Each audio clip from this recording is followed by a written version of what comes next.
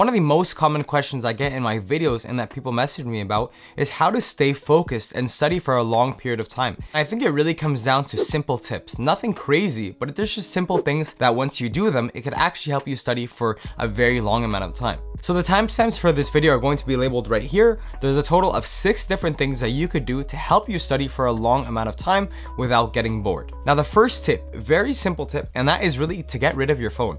Your phone is the biggest distraction, especially in this day and age. We're always getting notifications on WhatsApp, iMessage, Facebook, Instagram, Twitter, LinkedIn, everything. Your phone is just blasting with notifications.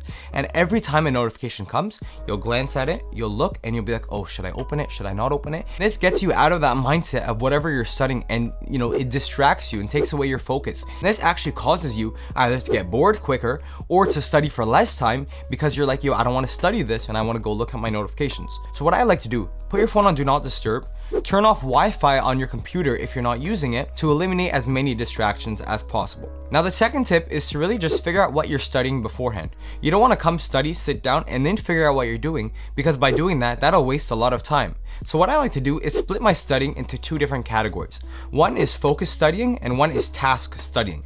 Now, focus studying is studying where I need to eliminate as many distractions in terms of ambiance, sound, noise, and I need to focus because that either I'm going to be memorizing information, I'm going to be trying to understand something, or it's something that really requires my full attention. Now, task studying is kind of like an assignment, or if you're doing practice questions. Task studying is something that you could do that doesn't necessarily require your full focus. Rather, you're just, completing tasks and getting things done, so it doesn't really need your 100% focus. So what I would do first is split up your studying into either focused or task studying, and then you can move on to step 3. Step 3 works hand in hand with step 2, and that is figuring out your environment. If you have, a lot of tasks that you're doing on that day where you're doing task studying, then like I said, it doesn't require your full focus. This is where you can go to an environment that's like Starbucks, a coffee shop, maybe a study lounge or a study table with your friends, because you're just getting assignments done. This is something that I like to do personally when I'm getting assignments done, because sometimes I don't like staying at home and being all by myself. However, there is a time and place for that, to be at home all by yourself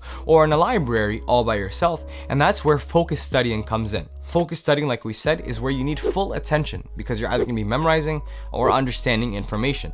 And again, like I said, you really need to be toned in on the information, eliminating as many distractions as possible, especially in terms of your environment. The 4th tip is getting everything you need before you sit down. When I like to study, I like to have black coffee and I like to have either water or sparkling water. As you guys can see, I have my sparkling water. I also have my regular water.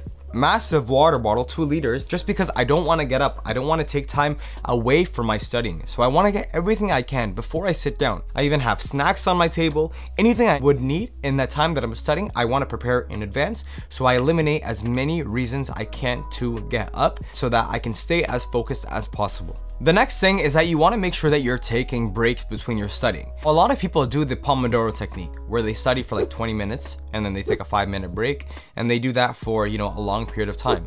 And this is somewhat effective. However, this is not something that I personally like to do. What I like to do is split up my studying in different tasks. So even if I'm doing focus studying or task studying, I split up my studying into like sections or categories. Once I finish that section, then I will take a break. Be it, let's say, I'm doing focus studying where I'm memorizing something and I have a bunch of chapters. Then maybe after each chapter that I learn and understand and memorize and test myself, then I'll take a break. And the same thing with task studying. Maybe I have multiple assignments that I'm doing. So between each assignment, I'll take a break. Or if it's one major assignment, then I'll split that up in sections and take a break between those sections. Because again, to be able to study for a long period of time, you need to take concurrent breaks at a proper interval over a long period of time, because this will kind of rejuvenate you and give you motivation to continue on and to replenish your focus type of thing. And the final tip is to actually slowly progress to studying long hours. Studying, I'm sure you guys have seen on YouTube, plenty of YouTubers studying, 10 hours straight, 8 hours straight, 6 hours straight. And that is kind of intimidating. It's a lot of hours. If your attention span isn't very good, especially if it's very actually poor, like 1 hour or 2 hours, then you have to start off slow and actually increase the amount of hours that you're studying. Like I was saying, if your attention span isn't very high, for example, like myself, then you could actually study in blocks. blocks, whether that be a 2-hour block, a 3-hour block, or a 4-hour block even. It's gonna be hard to go from, you know, not studying much or not having a specific technique to studying like 8 hours, you know, in a row. That's very tough. But if you do have a lot of work, then what you could actually do is use multiple different blocks.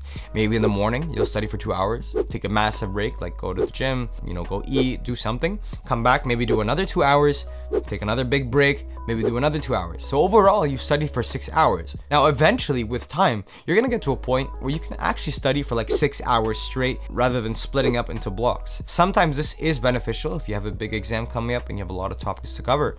But in most cases, you generally don't need to study that much if you are studying properly, efficiently, and studying smart.